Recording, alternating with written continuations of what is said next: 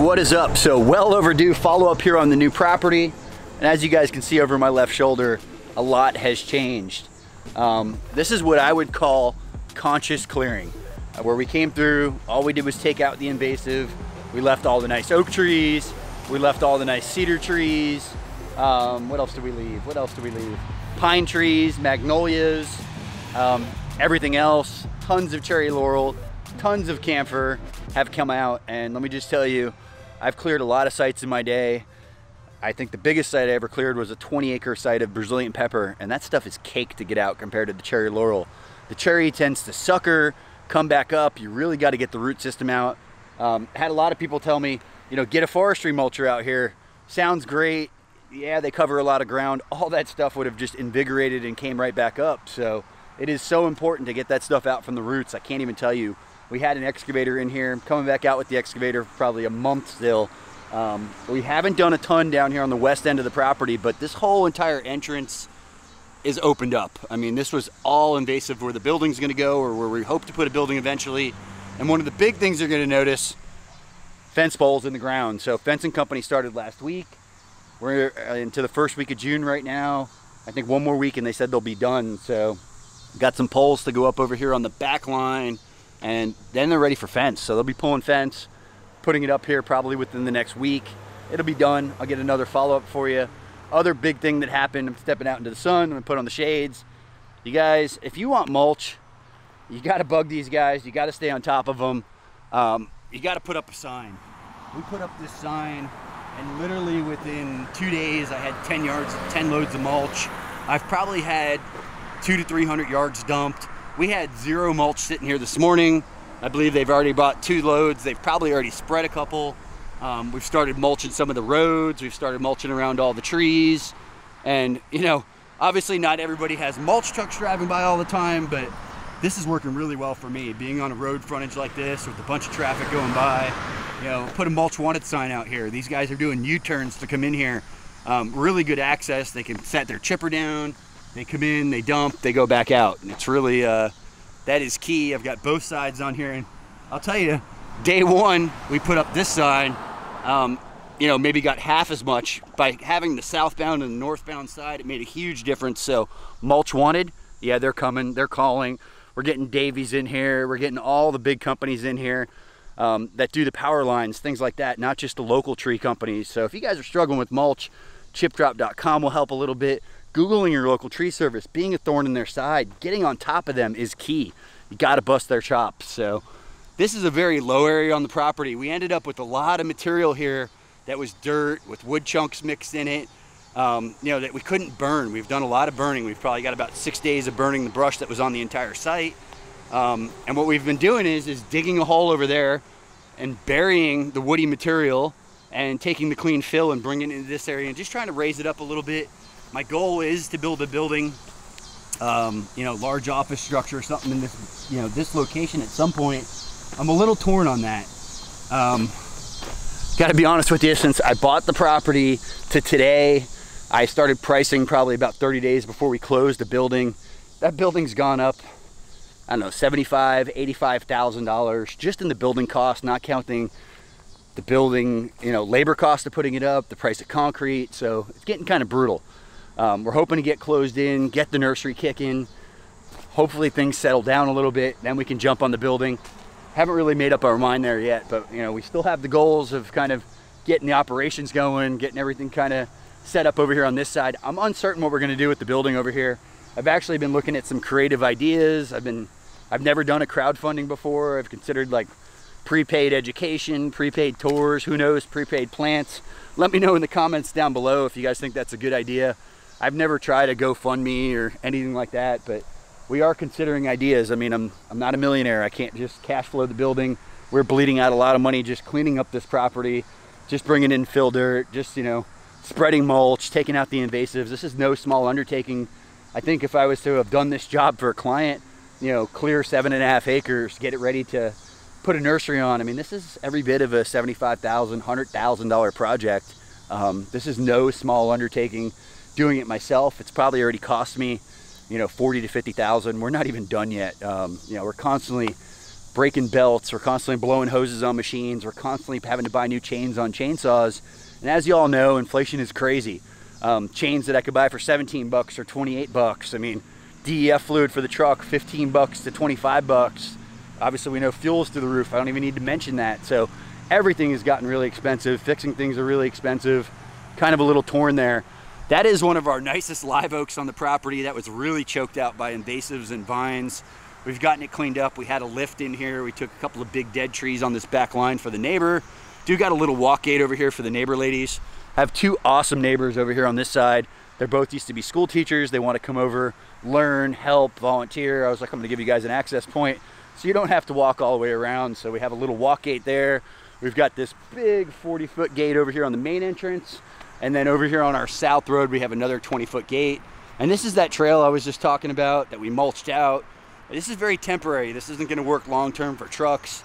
This is gonna break down. You know, once a year goes by, I would say, it's gonna get really soft. It's gonna be hard to just, you know, always drive big trucks over this, bring materials in. It's gonna get mucky. It's gonna become some really nice black dirt, but not great for driving over. And I just know from my own experience, my own farm, you know, it doesn't work for the long term. So probably end up putting some type of base down here, rock, gravel, whatever that is. I can't even find gravel right now.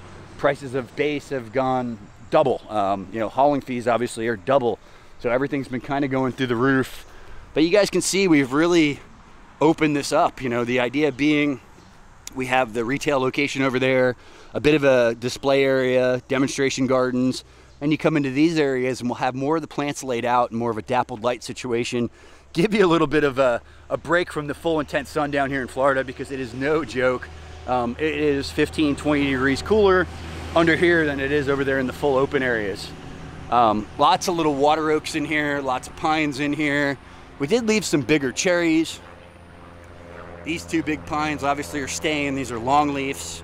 You could tell by looking at this tree, you know, before I bought the property, I know I talked about it in the last video, we're constantly digging up trash. There's boats dumped out here. There's tires dumped out here. There was arson out here. There was a couple of fires.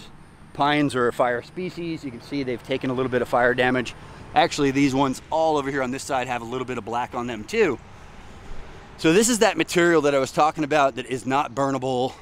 It is good organic matter. We need all the dirt we can get. So we're not getting rid of this dirt. We're just gonna end up burying it and pulling up clean dirt and using it to raise lower areas. The only low spot I have on the whole property is kind of right where I want to put the building on the north end. This all slowly starts to drop into that area. And getting these trees kind of, what happened was that pile was getting so big by the road, we just had to find a place to put it. So we did the road. We started to do around the trees rather than move the whole pile to the other side of the property. Figured we've made the ground so bare, we've exposed it so much, we'll start covering it back up, getting some of that skin back on the soil. So getting some mulch out. We're gonna start planting some eucalyptus, some bamboo here really soon. Trice is over here spreading away. And it is going down. So guys, I am standing in the annual vegetable garden area. This is where we plan on doing, whether it be pickup or CSA or just weekly veggie sales. I'm going to do some veggie production here, some veggie production at my my original property, and you know, a lot of kind of exciting stuff coming this year. As we step past the veggie production area, we plan on putting down black weed mat over there in that area, kind of putting a lot of nursery space down. And you can see the fire over here on the right is smoking. He must have turned it a little bit because we haven't had a burn permit in probably over 2 weeks, but you know, it was a month since my last permit. I dug up that fire pit, getting it ready to load again. We put some brush in it and it caught on fire. So those embers, those coals, they do stay there for a while. You guys are probably wondering about tortoises, when we're gonna get that feature. That is coming up here in July, I think. That's what the guy from FWC said. And some of these pink flags are marking where there was tortoise holes, but these tortoise holes were never really active. You know, there was a hole there though. We have to get them to sign off. You can see this one's really closed in. It's also really quite round, which probably means it's not a regular tortoise. but we're just playing cautious there. Same thing with this one over here.